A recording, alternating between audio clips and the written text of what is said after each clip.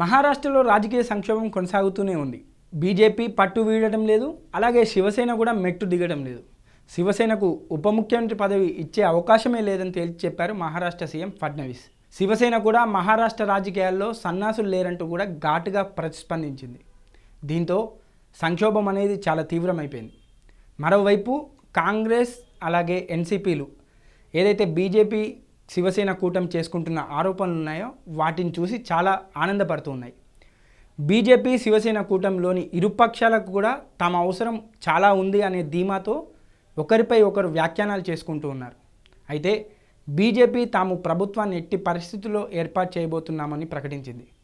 ఏ ధైర్యంతో అసలు కమలం పార్టీ ఇలా అంటుంది? మిత్రపక్షమే దూరమైనప్పుడు బద్ధ వ్యతిరేకులైన ఎన్సీపీ కాంగ్రెస్లు ఎలా సపోర్ట్ చేస్తారు? వారి వల్ల బీజేపీకి కలిగే ప్రయోజనం ఏంటి అనేది చర్చ చాలా తీవ్రమైంది. ఇండిపెండెంట్ శాసనసభ్యులతో పాటుగా ఎన్సీపీ కాంగ్రెస్ పార్టీలకు చెందిన ఎమ్మెల్యేలు కొంతమంది టచ్లో ఉన్నారంటూ బీజేపీ కొన్ని లీకులు ఇస్తుంది.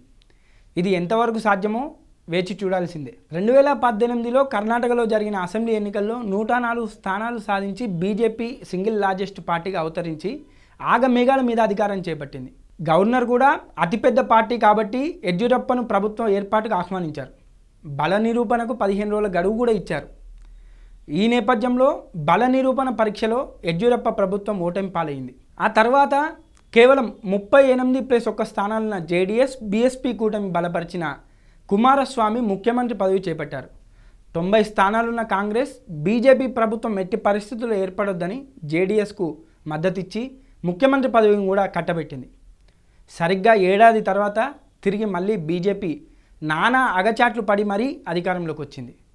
ముందుగా మౌనం పాటించి ఉంటే జేడీఎస్ అలాగే కాంగ్రెస్ కూటమికి అవకాశం ఇచ్చి సంకీర్ణంలో లుకలుకలు తప్పనిసరి కాబట్టి సహజం కాబట్టి తిరిగి మళ్ళీ బీజేపీ అధికారంలోకి వచ్చే అవకాశాలు ఉన్నాయి అంటున్నారు నిపుణులు. పథక రచన వ్యూహం లేకుండా ఒక ఆగమేఘాల మీద కంగాలిగా ప్రమాణ స్వీకారం చేయడం వల్ల బీజేపీ చాలా ఆభాసు పాలైంది. కర్ణాటక రాజకీయాల్లో సుదీర్ఘకాలంగా పరిశీలిస్తున్న రాజకీయ విశ్లేషకులు ఈ విషయాన్ని పునరుద్ఘాటిస్తున్నారు. మహారాష్ట్రలో సైతం బీజేపీ ప్రస్తుతానికి ఒక వ్యూహాత్మక మౌనం పాటిస్తే మంచిదనే వాదనలున్నాయి. కమలం పార్టీ కనుక కామ్గా ఉంటే శివసేన ఎన్సీపీ మద్దతుతో మాత్రమే అధికారం చేపట్టగలదు. కారణం కాంగ్రెస్కు 40 స్థానాలున్నాయి.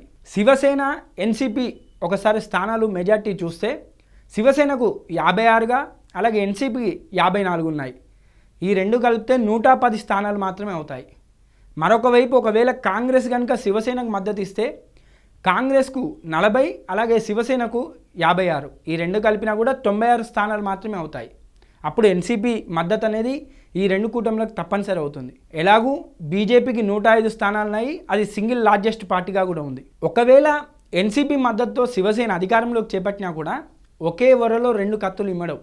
ఎందుకంటే రెండూ కూడా మహారాష్ట్రకు సంబంధించిన ప్రాంతీయ పార్టీలే కాబట్టి శివసేన ఎన్సీపీ ప్రభుత్వం హనీమూన్ గవర్నమెంట్గానే మిగులుతుందనే అభిప్రాయం కూడా వ్యక్తమవుతుంది. ఆ తర్వాత బీజేపీ సింగిల్ లార్జెస్ట్ పార్టీగా ఉంది కాబట్టి అధికారం ఏర్పరచుకోవడానికి ప్రభుత్వ ఏర్పాటుకు గవర్నర్ బీజేపీని ఆహ్వానించే అవకాశాలు ఎక్కువగా ఉన్నాయి.